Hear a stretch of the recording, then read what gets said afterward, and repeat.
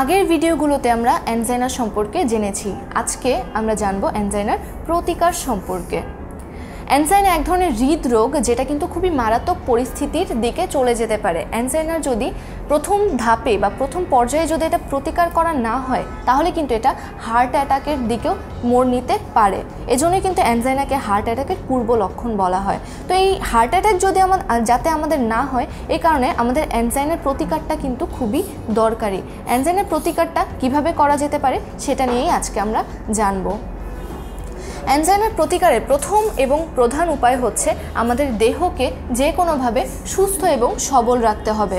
তো এই দেহকে সুস্থ এবং সবল রাখার জন্য বিভিন্ন ধরনের কাজ করা যেতে পারে। এগুলোই হচ্ছে অ্যানজাইনার প্রতিকারের উপায়। প্রথমত, দেহ সুস্থ রাখার সবচেয়ে ভালো উপায় হচ্ছে হাঁটাচলা করা। আমরা যারা নিয়মিত হাঁটাচলা করি তাদের দেহ কিন্তু যারা হাঁটাচলা কম করে তাদের তুলনায় খুবই সুস্থ থাকে এবং হাঁটা হচ্ছে সবচেয়ে ভালো সবচেয়ে বেস্ট ধরনের এক্সারসাইজ। তো এই হাঁটাচলা করার কারণে কিন্তু আমাদের দেহটা সুস্থ থাকে। এরপর হাঁটাচলার পর হচ্ছে আমাদের ব্যায়াম করতে হবে। ব্যায়াম হচ্ছে এক ধরনের ব্যায়াম বলতে আমরা যে কোনো ধরনের এক্সারসাইজ বোঝাই যেটা হচ্ছে আমাদের শারীরিক সুস্থতা দান করে। তো ব্যায়াম করার পিছে কিন্তু রিজনটাই এটা যে আমরা যাতে শারীরিকভাবে সুস্থ থাকতে পারি, এই কারণে আমরা ব্যায়াম করে থাকি। তো ব্যায়াম অবশ্যই আমাদের অ্যানজাইনার প্রতিকার ভূমিকা রাখে। এরপর হচ্ছে স্থূলতা প্রতিরোধ। স্থূলতা বলতে আমরা এমন একটা পর্যায়কে বুঝাই, দৈহিক একটা গঠনকে বুঝাই যেই গঠনটা কিন্তু আমাদের শরীরের জন্য এবং আমাদের যে জীবনযাত্রা সেটার জন্য ক্ষতিকর হয়ে পড়ে। আমরা যখন ওজন বাড়াই বা আমাদের যখন ওজন বাড়তে থাকে, ওজন বাড়তে বাড়তে এমন একটা স্টেজে চলে যায় যখন সেটা আমাদের দেহের জন্য বা আমাদের শরীরের বিভিন্ন কাজে ব্যাঘাত ঘটায় এবং কাজের জন্য হার্মফুল হয়ে থাকে। তো ওই অবস্থাটাকেই কিন্তু আমরা স্থূলতা বলে থাকি।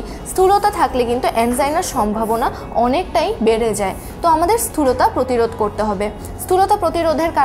স্থূলতা প্রতিরোধের জন্য আমরা হাঁটাচলা এবং ব্যায়াম এই দুটো উপায় করতে পারি এবং আমাদের ব্যালেন্সড ডায়েট বা আমরা পর্যাপ্ত খাবার গ্রহণ করতে পারি। এরপর হচ্ছে রক্তচাপ এবং কোলেস্টেরল নিয়ন্ত্রণ করা। তো রক্তচাপ এবং কোলেস্টেরল যদি আমরা নিয়ন্ত্রণ করি, আমাদের অ্যানজাইনাটা কখন হয়? অ্যানজাইনা হয় হচ্ছে আমাদের ধমনীর লুমেন বা ধমনীর যে গহ্বর থাকে সেটার চারদিকে যখন কোলেস্টেরলের অণু যুক্ত হতে হতে সেই পথটাকে একদম সরু করে দেয়, সেই অবস্থাটাকেই কিন্তু আমরা অ্যানজাইনা বলে থাকি। তো আমরা যদি কোলেস্টেরলটা নিয়ন্ত্রণ করি তাহলে কিন্তু আমাদের অ্যানজাইনা প্রতিকার সম্ভব। একইভাবে আমাদের রক্তচাপ নিয়ন্ত্রণ করলেও কিন্তু আমরা যত কোলেস্টেরল নিয়ন্ত্রণ করব আমাদের রক্তচাপও নিয়ন্ত্রণে থাকবে। আর রক্তচাপ এবং কোলেস্টেরল যখন নিয়ন্ত্রণে থাকে তখন আমাদের অ্যানজাইনাটা কিন্তু একটা খারাপ পরিস্থিতির দিকে যাওয়া থেকে রক্ষা পায়। এরপর ধূমপান ত্যাগ হচ্ছে যে কোনো ধরনের রোগের প্রতিকার করার পূর্ব শর্ত।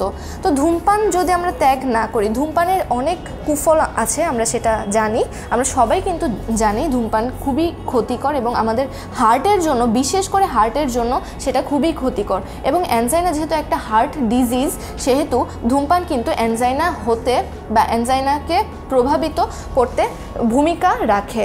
তো এই জন্যই আমরা যদি ধূমপানটা ত্যাগ করে দিই আমাদের অ্যানজাইনাকে কিন্তু হার্ট অ্যাটাকের দিকে নিয়ে যাওয়া থেকে আমরা বিরত রাখতে পারবো।